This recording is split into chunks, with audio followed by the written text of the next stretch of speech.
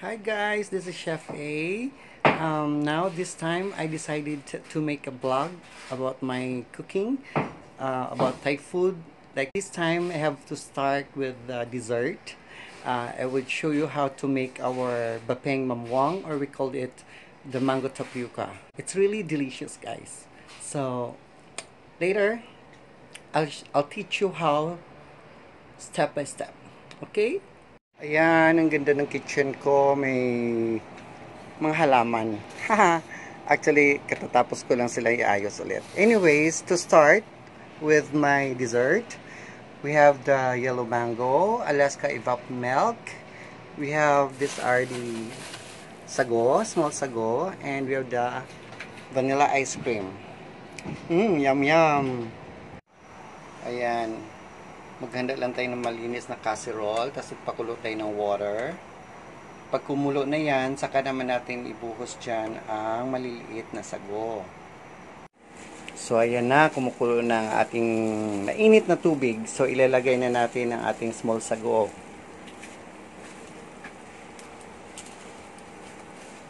Habang binubuhos natin ito, we have to mix it para hindi magdikit-dikit.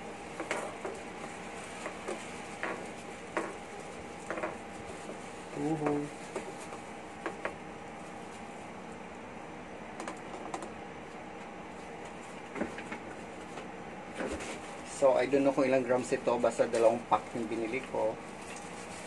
Para mas marami makakakain. So, yun. Hayaan lang natin siyang kumulo. Tapos kapag nakikita na natin na medyo nagbo-boiled na siya, I mean nag-half cook na siya, parang little white na lang inside of the sago, pwede na natin itong salain sa malamig na water. Ayan. Hayaan natin siyang kumulo habang niluluto niya yung sago. Ayan ang ating sago. Pinakukuluan natin hanggang ito mag-half cook. Kasi hindi mo siya kayang lutuin ng dire-diretso kasi lumalapot siya. So, mas mahirapan ka magluto. So, after this, half cook na siya, ibubuhos natin siya sa strainer, tapos banlawan natin ng malamig ng tubig, and then again, magpapakulo tayo ulit ng water, tapos saka naman natin siya ibabalik yung sago. So, ayan na siya guys. Lumalapot na siya. Haluin lang natin ng haluin. And then in a little while, kita nyo yun, parang may half cook na siya. In a little while, ibubuhos na natin siya sa colander para ma-strain natin siya. Tapos, babanlian natin ng may malamig na water. I mean, tap water. Galing sa gripo. So, ayan na guys. Masyadong malapot na siya. So, all I have to do now is to drain with warm or with water. Open ko yung gripo para dire-diretso. Yan. So, yan siya.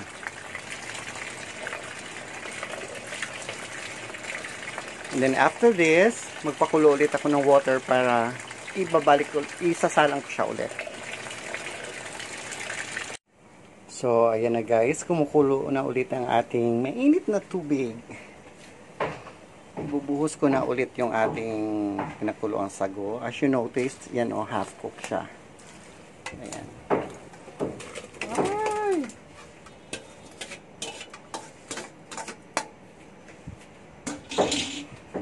So, yun, hayaan natin siyang kumulo. Ng kumulo.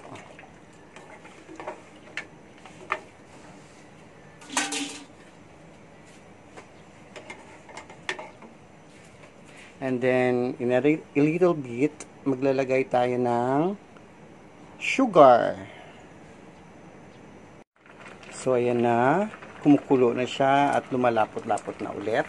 So, this time, we will now add a little bit of sugar para may kagat lang siya ng tamis.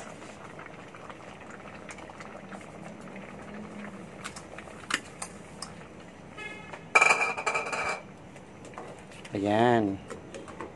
Haluin lang natin.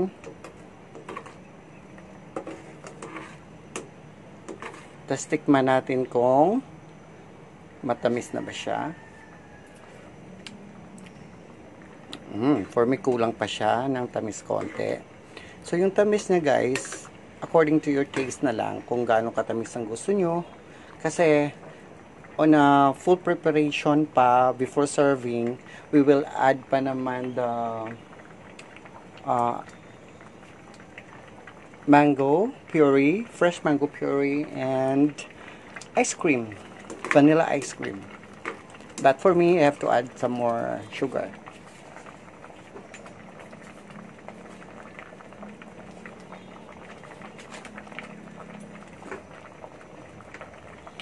Ayan. Sayahan lang natin siyang kumulo ng kumulo in a while, mga like 2 minutes. And then that's it. So this time guys, kasi luto na yung sagu natin, we're gonna make now the mango puree. So all you have to do is to slice lang the mango. Siguro naman alam naman ng lahat yan how to slice the mango. Like that.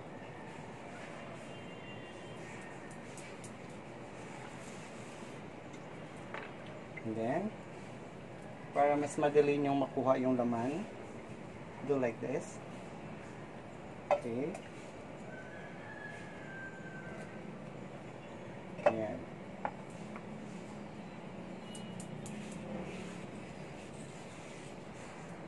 And of course, hindi yan masasayang ang buto ng mangga dahil paborito ko yan.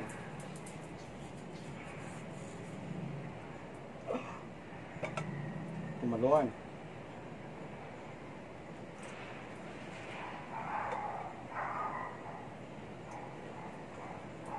Ayan. And then, i-blend na natin siya. So, ayan na guys. Ready na siya. And by the way, thanks to Tita Tess, landlady namin na nagpahiram sa akin ng blender. Kasi yung blender ko ay nasa restaurant. So, let's start blending.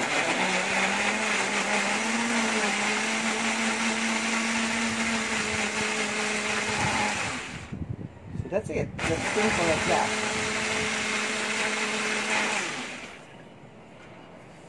So guys, ito na yung ingredients sa Bpaeng Mammuang natin, or what we call it, Mango Tapioca. We have our cooked tapioca, vanilla ice cream from Magnolia, and mango puree, and milk. Yung milk, optional lang. Pwede siyang meron, pwede siyang wala. So, mag-arrange na tayo dito sa isang lagayan. Yan. Para makita natin how it looks. So, tingnan nyo guys kung gaano kaganda ang pagkaluto ng sagu. Yan, it really looks transparent. Yan. So, yummy. So, in a little bit, maghalo na ako sa isang lagayan. So, this time, I'll show you kung paano na siya ilalagay sa isang lagayan at para ma-serve na at makain na. Okay, ready? Just add siguro mga half dito. Yan. And then put a little bit of mango puree first. A little bit of milk. Yan. And then add the ice cream. Yung ice cream guys, ito talaga yung nagpapatamis. Papatamis dito sa ating ginawang mango tapioca. So yun. Wala akong ice cooker kaya spoon na lang. But it's okay. So, ayan. And then again, put 1 scoop of mango and 1 tablespoon of milk, or add more. Yan. So ito na siya guys. Ready to eat na siya. So yummy! So guys, ayan, may isa na akong nagawa. Gagawa po ulit ako ng isa.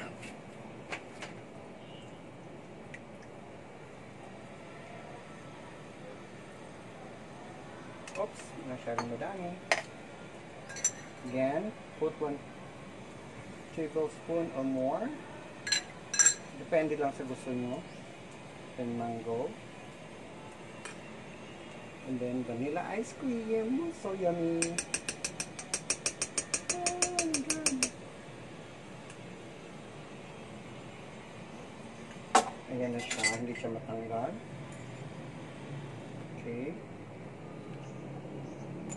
Yan. Yung ice cream, yun ang nagpapasarap lalo dyan.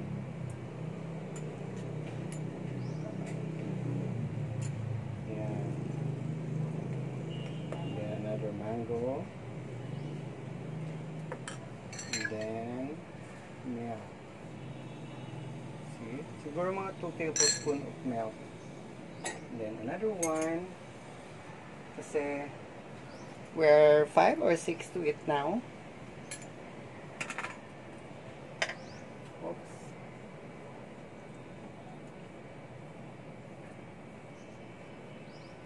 Ang sarap nito guys, grabe. Try it at home na. Sobrang sarap. Ayan. It's my puree. And then, ice cream. Vanilla ice cream.